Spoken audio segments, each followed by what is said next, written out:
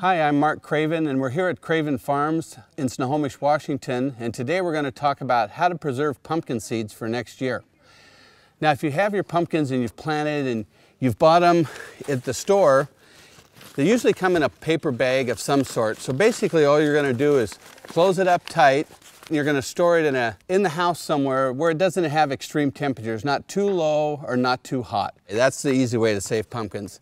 Now, if you've got your favorite pumpkin and it's after the season and you want to save some seeds out of that, this is a little more tricky, but it's easy to do.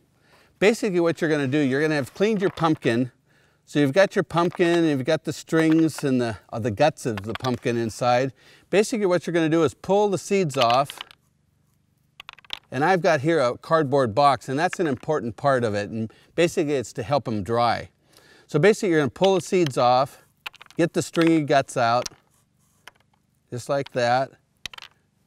Throw those off to the side. So basically what you've got is your pumpkins and just the seeds laying in the cardboard box.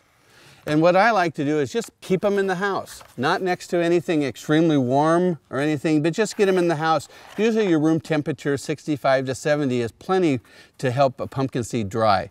So you put them in the house, and what you're going to do is leave them in there and just like once a day move them around, because they will stick to the box, and you want to make sure that they kind of all get dry on both sides. So just move them around, and you do that for approximately about a week, and pretty soon the pumpkins are nice and dry. You'll feel them, they're dry, and then they're ready for storage for the winter.